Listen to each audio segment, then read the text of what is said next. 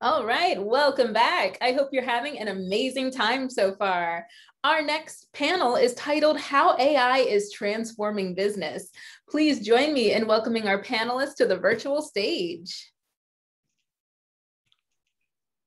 And I'll hand it over to Jeff, our moderator. Excellent. Thank you, Patricia. Hi, my name is Jeff Richardson. I'm going to be introducing our panelists today. And first, I'd like to start with Jose Murillo of Grupo Banorte. He's the Chief Analytics Officer. And Jose, feel free to introduce yourself. Hi, Jeff. Hi, everyone. I am Jose Murillo, the Chief Analytics Officer for Banorte. Banorte is the second largest financial group in Mexico, a bank which has leapfrogged international competitors such as Citibank and Santander in recent years through its efforts to become a data-driven organization. Excellent. Thank you very much. Next up, we have Alex Ratner, who is the CEO and co-founder of Snorkel AI. Alex?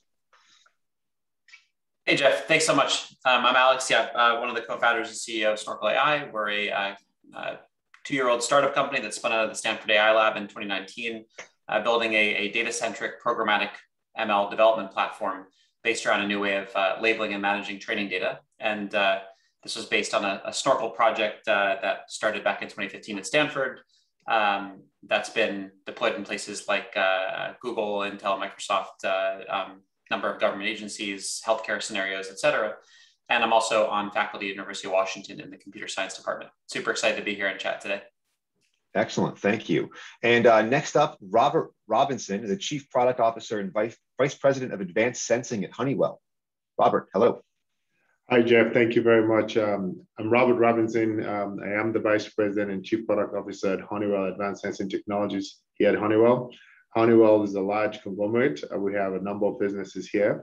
One of the key drivers in our business is technology, and that innovation starts from the sensing element, and we leverage and utilize a number of AI capabilities and initiatives within our business. I'm really pleased to be here.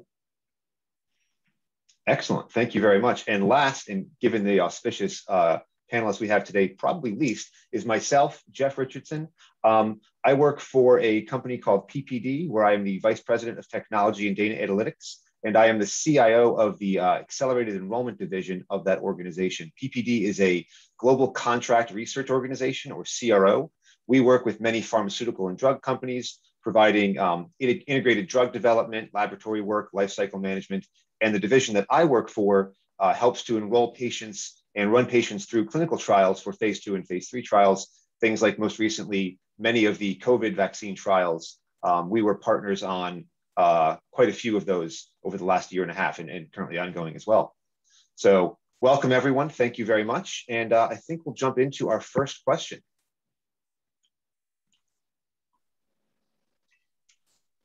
All right. So, to everyone, when did you first learn about AI and what was your first experience with it? And we'll start with Jose. Jose, take it away. Yeah, that's, I guess like many kids, I was a sci-fi fan. And the first time I learned about AI was when I watched Star Wars and later on Blade Runner and Space Odyssey. And it was a time that you can imagine a fantastic future, although in some cases it could be dystopian. So that was the first time that I knew about AI. And the first time that I really used AI was when I was working for Banorte, and I was trying to improve our customers' experience with our efforts to sell them credit cards. So it was not as cool as in the movies that I watched, but it was really very effective. We increased our conversion rate by 80%. Excellent, very interesting. Alex, how about you? I mean, you must have a pretty significant history with AI. Well, I'm going to start in that same theme of that great answer and say that my first, I think, motivational exposure was, well, yeah, I think you hit some of the list that I loved as a kid. I also mentioned maybe the Foundation series by Isaac Asimov, since there's actually a TV show coming out, and of the science fiction renditions of AI and how it's done today, probably the most accurate. I think that the basic plot there is they predict the future in the sci-fi universe by looking at statistical principle or statistics of population movements and stuff. So giant counting machines is actually still the most accurate depiction of how AI and machine learning specifically works today. Anyway, great series, TV show coming out. And then first actual exposure, I'll start more with a problem than a solution. I was working with some of the patent corpus, which I first of all found fascinating, that you could, if you at least don't include the images, you could have all of the intellectual content that people, in the United States ever thought was worth, patenting in a thumb drive. And it was that accessible, but it wasn't readable. It wasn't parsable or usable in any structured format. And if you go deeper, doing the simplest thing, like, getting all the patents that belong to IBM under the various names and aliases was actually a terrifically difficult problem. So this led me into the world of natural language processing, of dealing with these extreme complexities of information and language, which we still deal with at Snorkel today, where our platform supports customers doing things like, pulling stuff out of complex legal contracts or news feeds or social media or, PDF forms. That led to how NLP was starting to be done back then, as about a decade ago, which was machine learning and AI. So that's my answer. Excellent. Thank you, Alex. And Robert, how about you? Yeah, I have a pretty unique experience in mine. I think I have an engineering background myself, but sometime after high school and a few years in college, so something popped up where every time I went to a website or anywhere and I searched for something, in a few hours, I would start receiving messages or emails about something. So if I had Googled something, I would start getting this email. So that was my first experience in trying to understand why, how did the system, how did the infrastructure know that I was interested in maybe a plane ticket? And why do I start getting emails about hotels and car rentals because I searched for a plane ticket on my laptop or something? So that was my first experience with AI in trying to understand what this is and what it's used for and kind of the application.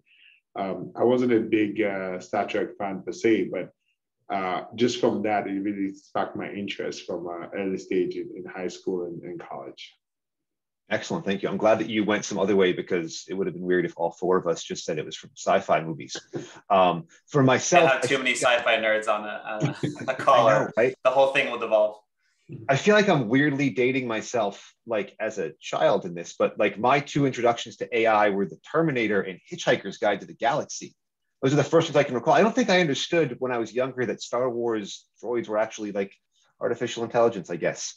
But my first real application of this was, I majored in computer science in college, and there was a heavy focus when I was in college on security and cryptography and things like that. So there wasn't a lot of AI courses at the time. But when I graduated and got my first job, it was at a company that made hydraulics and hydrology CAD software. Mm-hmm. And they actually pioneered a genetic algorithm that used artificial intelligence to optimize hydraulic networks in potable water in cities. And I had to do tech support and help work on the product with our customers. So that was my first experience with how that worked. And then the people that were doing that development were actually just graduated from a bunch of master's and degree programs in AI. And I jumped into one of those programs.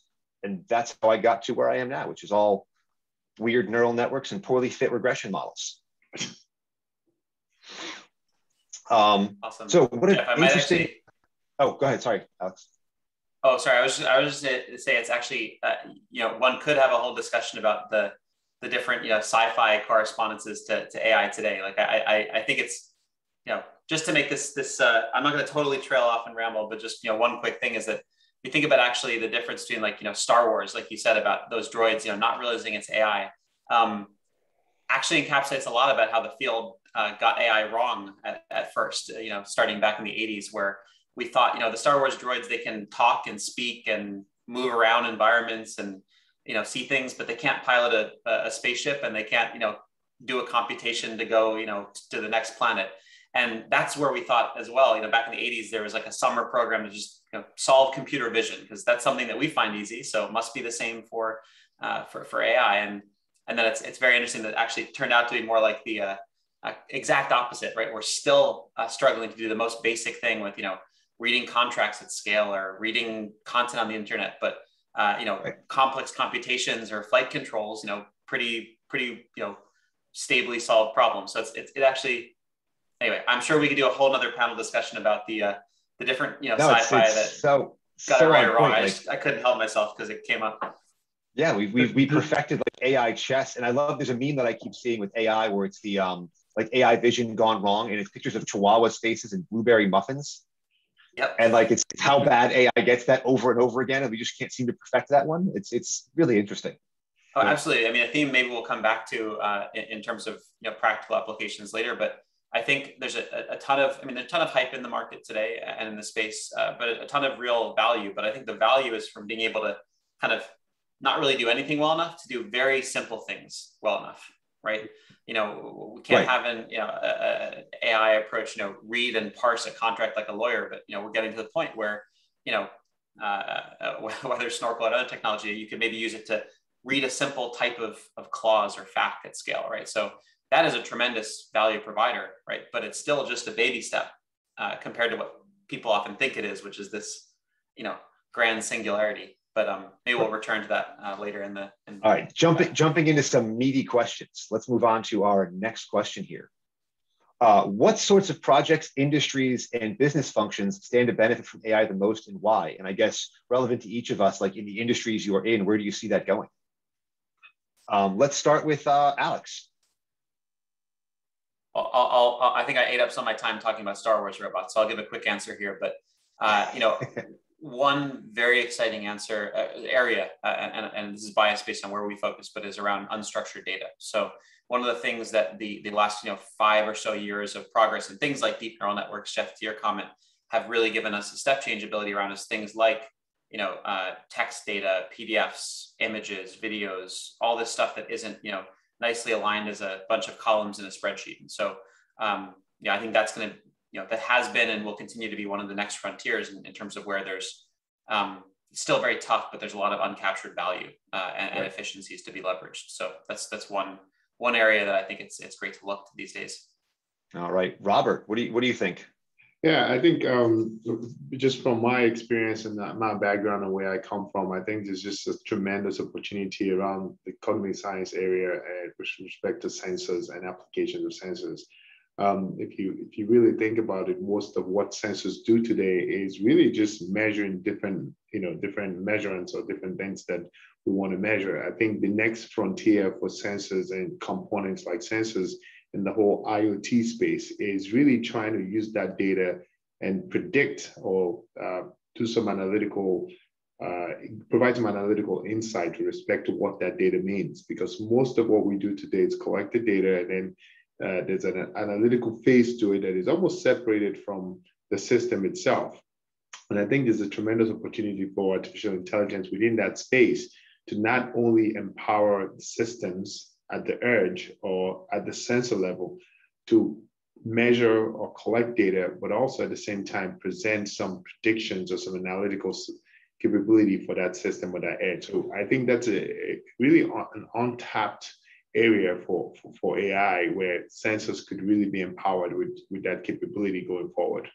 Yeah, I completely agree with you. I mean, just not to plug your company too much, but we just moved into a new house and we have, I think, 8 different Honeywell smart thermostats in the house. Yes. And I mean, we're right there. Like they're collecting, they're doing things based on programs. But if they could just have that like slightly next level where it was like, this is obviously the next thing you're going to want with whatever it's doing, that would be huge. Yes. And it's amazing because, there's been some work with some partners and things around the smart home. When you think about your home and the things that you do, everything from your filtration system, your HVAC system, your refrigeration and the consumption of energy within your home, there's a lot of sensors today or devices that monitor that and measure things and give you information, but they don't act on it. Not a closed loop. There's still a lot of human interference having to come in and do something, having to, interject in various places. And I think the AI offers some capability in terms of enabling those devices to do a number of those things themselves and eliminate the human intervention that we have in the majority of applications where you use sensors today. I welcome our robot overlords. All right, Jose, how about you? What projects, industries, business functions, where do you see this growing, especially in your industry, where I think you've done a huge transformation recently? You know, a large determinant of the well-being of people is their financial strength. And I think I work in this industry, and perhaps I have a bias because I have a larger knowledge here. But at the end of the day, I think that our natural intelligence has fallen short to deliver to our customers into a situation where they are financially strong and they have a better understanding of their finances, and at the end of the day, that they don't fall prey to their own cognitive biases or their own shortcomings. And I think that artificial intelligence has a great potential to make people's lives better if their finances improve significantly.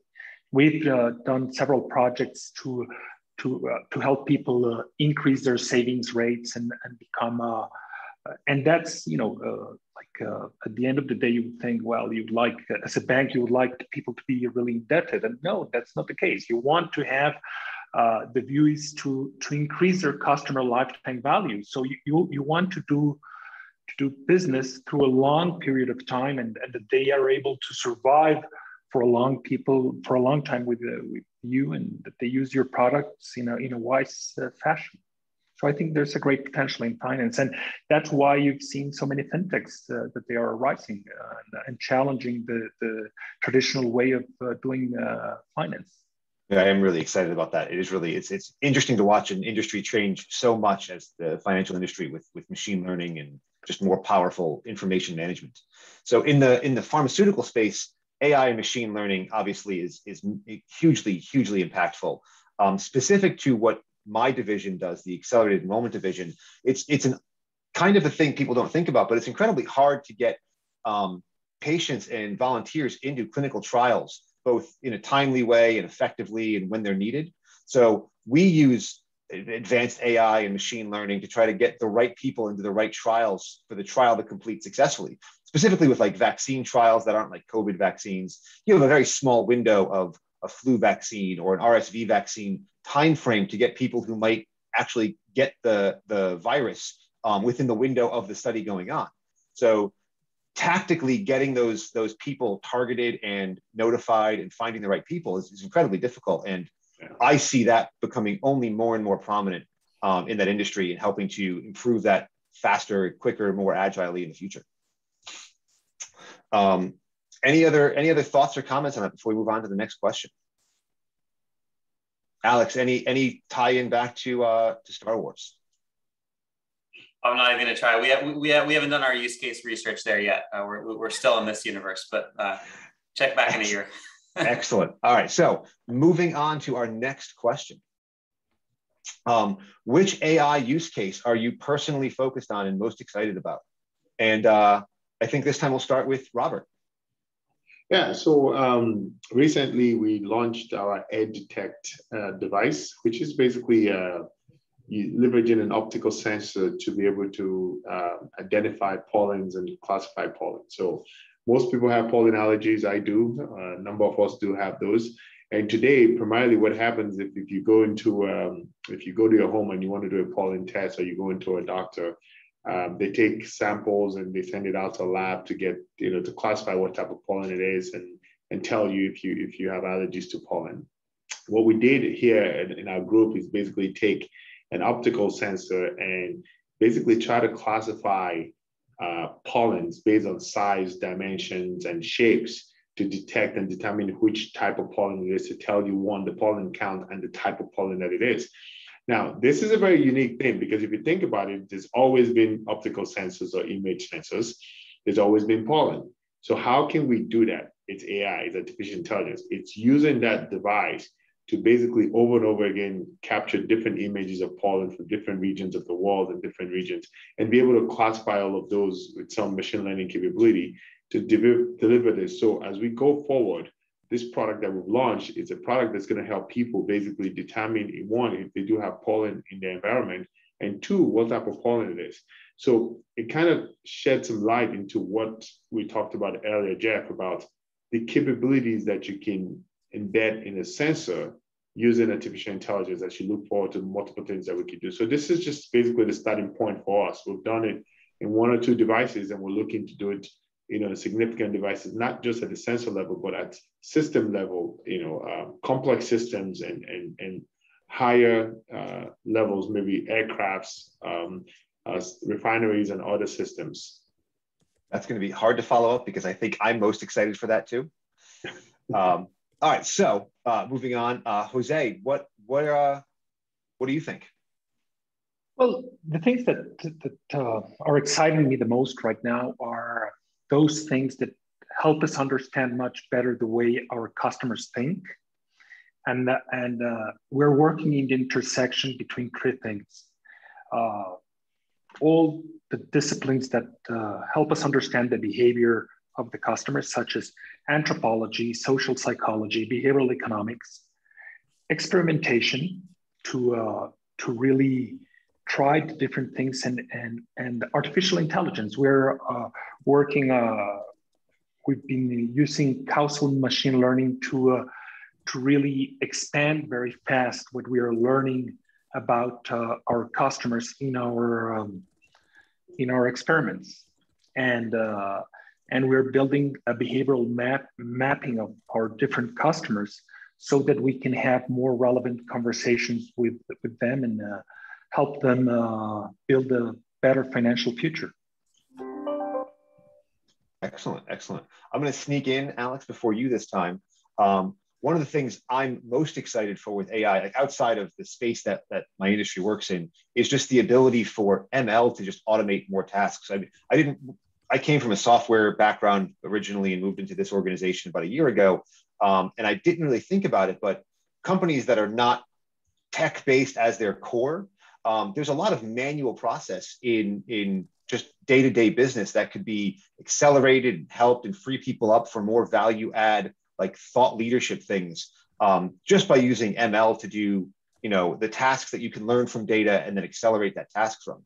And then outside of that, like obviously, in what we do, the ability to focus more AI and ML on getting more patients into more therapeutical trials faster is like, that's the ultimate goal, right? Is helping to help patients, whatever's wrong, like help them get better. And the uses of AI specifically there are nearly limitless. So I couldn't be more excited about that. And Alex, over to you for our wrap up on this question.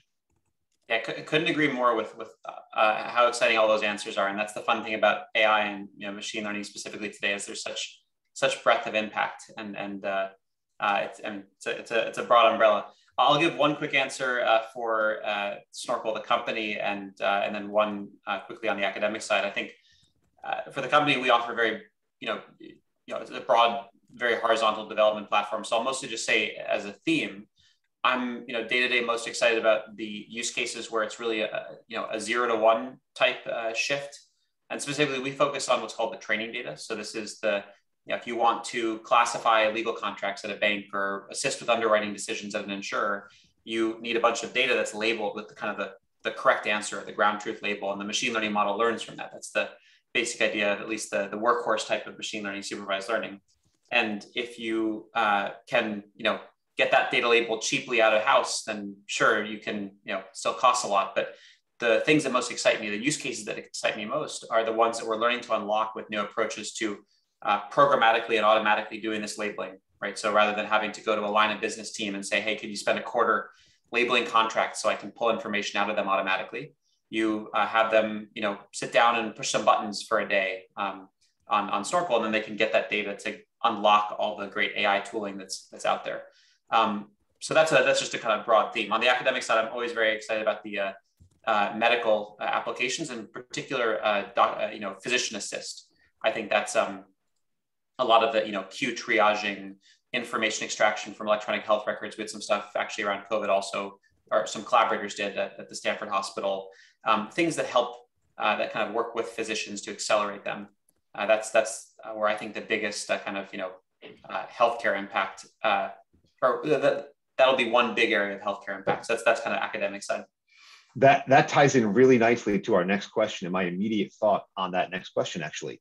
So are there limits to how effective AI can be for business, and what are those limits? And I'm selfishly going to jump first into this because it ties directly into your answer now. But one of the limits that I see, right, because we deal with lots of patients, personal information, the health and safety of participants in trials, and the health and safety of somebody afterwards, after the trial is successful or not successful. And one of the limits I see is it comes down to a bit of our trust in how AI works, and then a bit of the inherent pitfalls in how AI works. Those black box models of an AI algorithm where you feed in very good quality data to something and you kind of let it run unsupervised for a little bit, and then you don't pay attention and it does something horrible as an outcome. And even one horrible outcome in an ocean of 10,000 outcomes is, I mean, that's horrible, and it will doom whatever you're doing to. It was dangerous. You shouldn't have done that, right? So the limit of how AI can be leveraged for medical data safely and successfully and transparently for me is one of the biggest areas I think that we need to focus on just as technologists of AI overall, to build those transparent, auditable AI algorithms that we can really prove are safe and functional, and move everything forward successfully and safely. So curious what everyone else thinks there. I guess let's jump first into Jose. Sure, Jeff. I think in a philosophical way, you can think that there are moral limits to AI are similar to the limits that you would like for natural intelligence. If you had a human that is super intelligent, you would want that he would be working for the good of humanity and not just for its mere destruction. But in a more pragmatic way, what I would like to tell you, the limit is the data, and what you can get really depends on the data, and that's where you need to be very creative on how you use or on very much untapped resources, because in many companies you don't even have to go and look elsewhere. You have lots of data that probably you have discarded and have not really understood correctly. But I think that's the true limit that we face. I couldn't agree more with you. The amount of information everyone collects is amazing. And if you can just put it to proper use, and I mean, touching like not intentionally on what Alex does, though, it's classifying that and building those like proper training sets, like really is one of the biggest burdens I feel in making that successful. Robert, what do you think about that? I couldn't agree more with Jose. I mean, there's not a scarcity of data. There's tremendous data. I think the limit is the ability to curate, model that sample data in an effective way so that you feed the machine, the right type of data. I think most times, to your point, Jeff, when you said, you could have a mistake, one error, most times when you root cause a solution that error, it's really fundamentally based on the fact that some data set or some data links are missing, right? You feed the model with certain things and you miss certain types of data or certain configuration of data. So I think having a very robust set of data samples and curating that, properly and accurately into the system, I think that's the key. I think the intelligence of the system today in terms of computational intelligence and capabilities is almost unlimited. I mean, computers and systems can do a ton today. I mean, in Honeywell, we're developing some quantum computing technology capabilities, and there's a lot you can do. The challenge is on the data side, a lot of people, and Alex, I think you could probably shed some light on this, a lot of companies and a lot of people still struggle in terms of what data is valid, what kind of data to use. For example, sometimes you find situations where companies or entities will use sample lab data to build their machine learning capabilities and then deploy a system in real life applications where the sample data is completely different from what the real sample in field looks like, right? So you run into problems like that. So it's really understanding the integrity of the data, curating the right data and expansive data in a larger set as possible to make sure that you enable the machine capabilities and artificial intelligence capabilities to be optimized. So I don't agree anymore. Yeah, to your point there, also what I've noticed a lot is that the data drifts a lot as just things evolve. And Yes. there is a limited ability right now to manage properly data drift in commercialized or productionized models. That's true. That is a continuous process. You find out a lot of times people launch a product and stop, right? Like anything else, right? They take a look at the virus. It's mutating. There's a Delta variant today, right? Who knows what the next variant is going to be? Very similar trend in almost every data set. It's always, pollens change, the structure, the size, the different mutations of pollens that happen over time. So there has to be a very effective long-term curating process of managing that data set and building that capability. It's an ongoing process. It's kind of a journey. There's not a destination. You just keep going on that journey to really optimize the solution. And I'm noticing that's the hardest thing to sell up and downstream to outside people who are outside this industry, which is you've productionized this thing, we're done, let's move on to something else now. But it's no, you now own this pet and you have to deal with this pet for the lifetime of this pet. Like you have to care and feed for this over however long you want to leave it out there in the wild. That's true. That's absolutely right. Yep. Alex, what do you have to add here? Other than use my product. Well, I'll stay away from that one. I feel like that's I try to stay away from straight up salesman, sales talk on a panel, especially the one as interesting as this one. Right. I also feel bad because I'm supposed to interject some controversy here, but I can't for this answer. I have to say I wholeheartedly agree. And Jose, Robert, Jeff, how you articulated it. I mean, I'll say it in maybe a slightly more provocative way, but maybe not for anyone on this panel. I think, AI is about data today, not models, not algorithms, not inference. It all comes down to the data, yes. Right? Obviously, everything matters, but that's where, orgs, succeed or fail. That's where, if you look at state-of-the-art leaderboards, things, win or lose about creative new ways of labeling or curating or sampling or collecting sources of data, right? And it's a pretty incredible place to be, right? We've gotten all this fancy new, often open source, increasingly commoditized models. Algorithms are really algorithms singular these days, and a lot of ML and platforms that are out there. All the tools, lots of the education coming out too. But the trade-off is they're all super data hungry, and the data is at the center of everything. So, I think, I think obviously, one of the things that we've worked on for over half a decade are kind of, well, I'll say it. We also are strong believers, even down to the theory, that you can't just, make some auto magic solution to this data problem either, right? Has to be human in the loop in some way. Yeah. What we've been working on, both academic side and company for over half a decade, is can we make it more programmatic? Can we make that human in the loop look more like software development?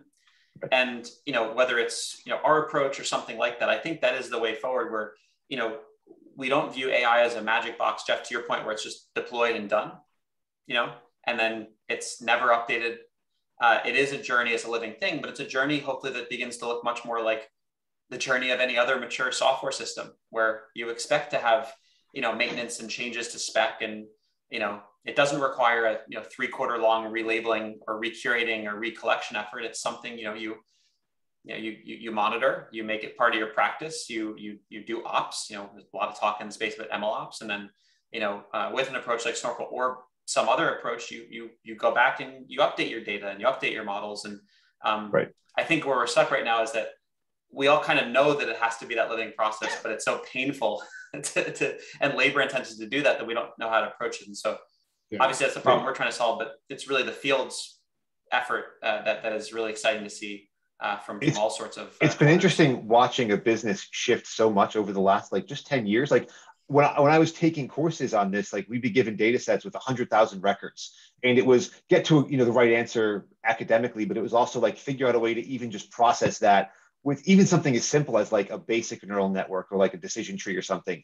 And now there's limitless calculation capability everywhere. You can throw this at distributed cloud computing, and you can process 1 billion records in something that 10 years ago would have been impossible. Yeah. So it's been fascinating watching the underlying capacity become commoditized. And to your point, even the algorithms are commoditized now. So it's really interesting, which I think again brings us nicely into our next and last question. So how do you expect AI to change the business world over the next 7 years? And I'm going to add a caveat to this. How do you expect AI to change over the next 7 years? So let's start with Alex. What do you think? Oh man, the toughest question. I got the wrong rotation here. So I think for business, I know we're short on time. I mean, I'm a big believer that we're not going to suddenly leap to the singularity and replace people. I think AI is going to be like supercharged software, right? So we're going to see it, speeding up and automating how a lot of, traditional processes are done. They're either done by hand, done by labor-intensive coding, or not done at all. Like, reading through all your contracts or all your scientific articles or your R&D notebooks, et cetera. So I think it's going to be very much, assist and accelerate rather than, full-scale automate, other than in some isolated areas where that full automation will happen. And then I think in terms of technology, I think there's actually a lot of interesting research going on right now in the field. Recent ML conferences around how do you think of ML and AI if you're thinking of it as part of a collaboration between human and AI. That's not something I directly work in, but I think that research is fascinating. And then also just putting data more at the center of things. That is the area that I work in, and various ways. There's a flurry of research as well as commercial activity there. So those are some ways I think AI will change. Then of course, explainability, trust, auditability, all these things are major areas of research. We're still just as a field figuring them out, but they're obviously so important. So I feel very bullish that we'll see very big advances in those areas as well over the next couple of years. Excellent, thank you. Robert, what are your thoughts on this? Yeah, I agree with Alex. There's going to be a significant, successes and growth around augmentation of human processes. I don't think in the next 7 years we're going to see a complete replacement of human activities with AI and machine learning capabilities. I think there's going to be the continuation of the augmentation. So if you think about basic processes within companies, things like pricing, things like quotation, if you think about basic, to other point, documentation, legal documents, contracts, entities, and things like that, that you're going to continue to see that augmentation of human activities driving more efficiencies and driving faster response speed and things like that. But I also think one fundamental thing that's going to change in AI itself is a lot of companies have tried and failed around the data aspect. I think the realization that data is at the core of AI is becoming well accepted, well known.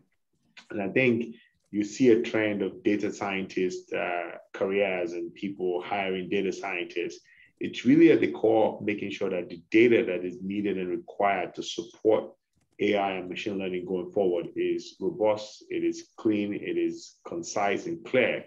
And I think in the next 7 years, that's the biggest growth that you're going to see is around that space. It's around data integrity, data curation for AI and machine learning capabilities. Excellent, thank you. Jose, we have a few minutes left. What are your thoughts here? Let me tell you from another angle. What I think is that we are at an inflection point. And what it will happen is that there are going to be significant changes within the firms, the corporations, and that's something that Robert was pointing out too. But what you will see is that the decision-making processes at the core of the corporations, it's going to shift from the salesman to more data science type people, data science trained people. So you're going to be moving from the gut feeling to the data-driven decisions. So, and I think that what it will happen is that there's an inflection point within the companies, and there's going to be a big change at which are the companies that are successful. And it's going to be in some sense like a bimodal distribution. There are going to be some corporations, some firms that are really able to understand the change and to serve much better their customers with the significantly smaller margins in their operations, but serving larger constituencies. And it's going to be kind of like a winner takes all in some sense. And there are going to be some of the laggards that might just not be around in 7 years. Yeah, I think that's spot on. I mean, everyone's been spot on there. I love the idea of automating small tasks and building those up to larger and larger and more intelligent systems. So yeah, that sounds fantastic. Oh, excuse me. I've got dogs barking in the background. So with that, I want to thank everybody for your time. Robert, Alex, Jose, thank you very much. This has been a great discussion. Loved the last 40 minutes. And with that, I'm going to pass it back over to Patrika. So thank you guys very much. Thank you everyone, all so and Jeff for much. moderating. Yes, this has been amazing. And thank you so much to all of our panelists, and a special thank you to you, Jeff, for moderating and keeping us on track. That was My pleasure. Amazing. I know this virtual audience is going wild with virtual applause. We really appreciate the insights shared today. For the audience, it's time for you to make your way to your next session. Along the way, make sure you accept your connection request and take some time to check out our amazing exhibits. Thanks so much, and we'll see you around. Thank you. Thank you.